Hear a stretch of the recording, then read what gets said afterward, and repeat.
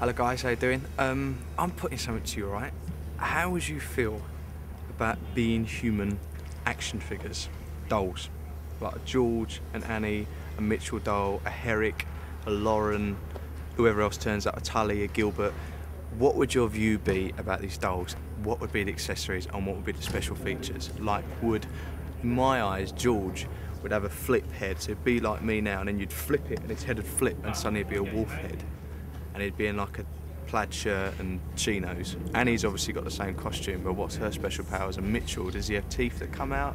I'm asking you guys this also because I'm desperate, maybe it's vanity, for an action figure of myself. Don't know why, I just probably want to play with myself.